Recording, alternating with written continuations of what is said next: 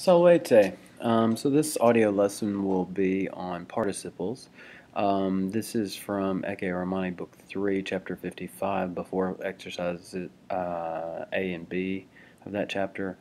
However, it will work for anybody who wants to just go through and review participles in Latin. So there are three main types of participles in Latin. There's the present participle that ends intus type, like amans, amantis, loving. There's the fourth principal part, which is the perfect passive participle, PPP. And so, for example, victus meaning conquered, amatus meaning loved, doctus meaning taught or having been taught. And that one again, it equals kind of the past participle or having been verbed in English. Then the last normal type of participle in Latin would be the future active participle, the one that ends in urus. You take the fourth principal part, you drop off the us or ending from that fourth part, and you turn that into urus, and of course the endings will change there. So the UR is the key thing that will help you recognize the future participle. So this review is all about how do you view these, how are they to be understood, how are they to be translated when you are changing the Latin into English. So let's just take a look here.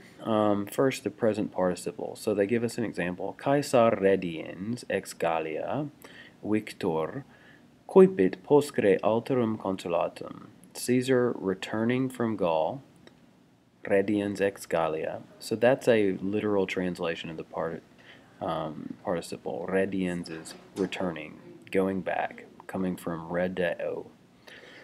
So going back, returning from Gaul, a victor, he began to demand another consulship. Now, they give us some alternatives because what they want us to understand is that participles are very, very common in Latin.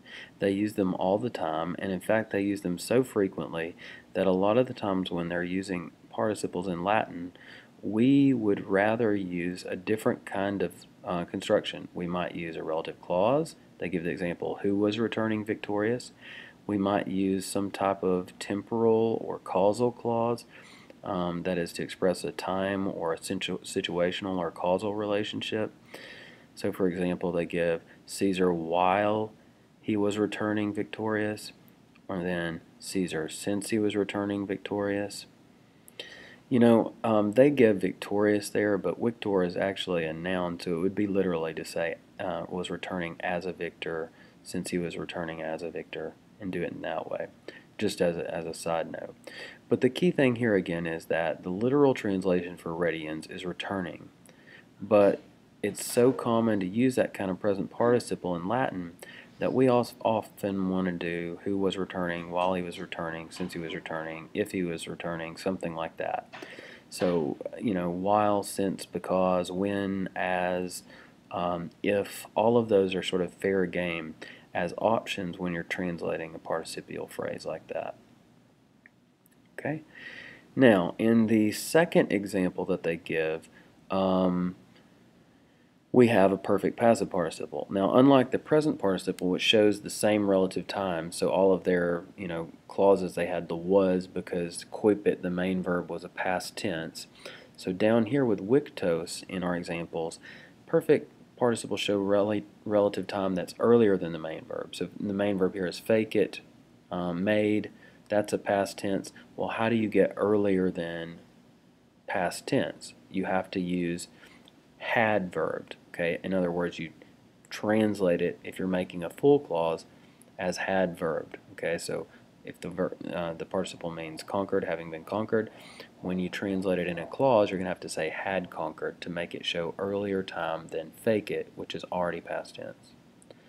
Okay, so going through the examples, eos victos stipendarios fecit. He made, fecit, them, eos, conquered, or having been conquered.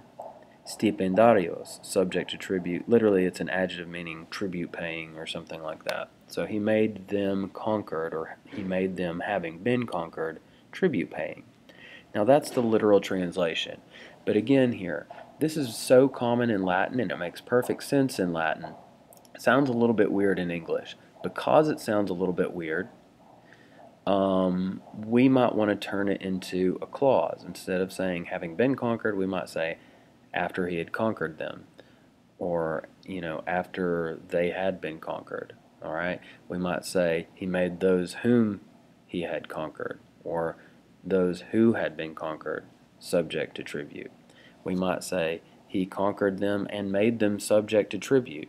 Okay, so what we're doing there is we are taking the participle wiktos and turning it into a verb, and then adding and then doing the main verb after that. The reason we're doing that is in English, by doing it in that sequence, we suggest that the conquering happened first and then the made happened later, which is exactly what the tense of the participle wiktos is doing.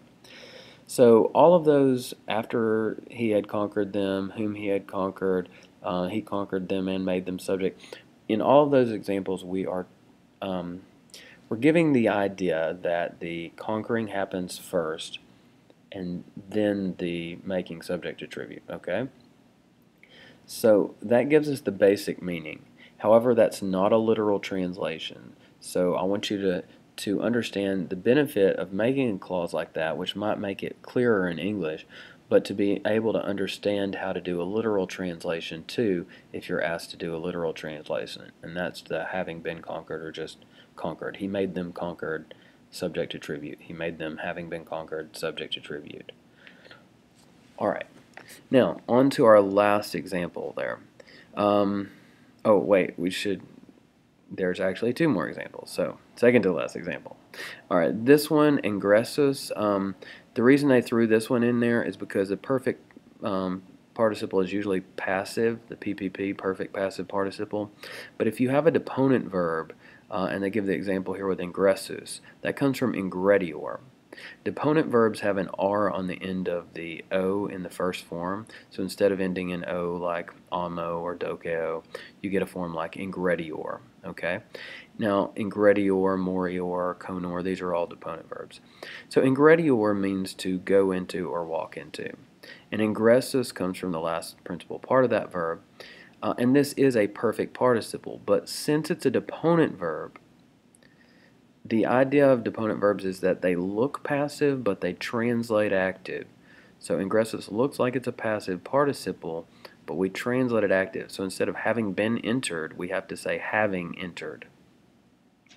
So looking at that, Caesar vacuum urbem ingressus dictatorem se fecit. Caesar, having entered an empty city, made himself dictator. Now that is the literal translation. So just imagine if you were going to do that with a who clause, a relative clause. Think to yourself how you would do that.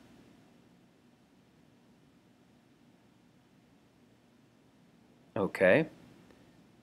So what you should have said would be something like who had entered the empty city. Because the main verb fake it is past tense, so just like an example up above, we have to show earlier time. So that's the had verb. Caesar who had entered the empty city. Now let's try it. Why don't you try with a while or an if or a since or something like that, whatever makes sense to you here.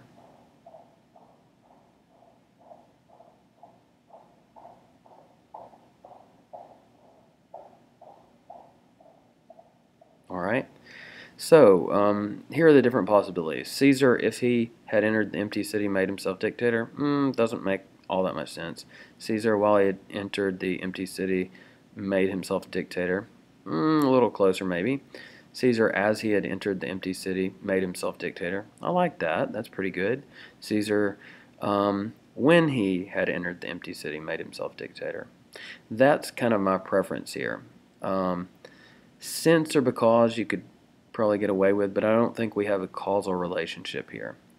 So anyhow, basically this is just up to each person, but you want to make it try to sound right in English. So when he had entered the empty city sounds right to me, and maybe you prefer one of the others, but as long as it can make sense in English and be right in the context, you're good. Okay, now our actual last example. This is the future active participle. Again, This is the urus type. The long U and then the R is noting that this is future. Our word future actually comes from futurus, a future active participle. This is going to mean about to or going to do something or intending to do something. So, example, Caesar contra Pompeium pugnaturus copias paravit. Caesar, going to fight against Pompey, prepared troops. About to fight against Pompey, prepared troops. Okay? Now, knowing that, and knowing that it's a future participle that indicates later relative time, we're starting from a past tense main verb, paravit, prepared. So going later than that, we can say something like Caesar, who was going to fight against Pompey, Caesar, who was intending to fight against Pompey, Caesar, who was about to fight against Pompey. Okay, those are the who clause, the relative clause. Then we could also do something with a causal clause, a temporal clause, or a conditional clause. If Caesar was intending to fight against Pompey, he prepared his troops. Since or because Caesar was intending to fight against Pompey or was about to fight against Pompey, he prepared his troops. Or when Caesar was intending to fight against Pompey, as Caesar was intending to fight against Pompey, he prepared his troops. Okay, well, I hope that this audio lesson on participles has helped out and that you would be able to take a literal translation and change it into a less literal translation that might make it fancier and easier to understand in English. But I hope that you're also able to just keep the regular literal translation if you need to. Gracias.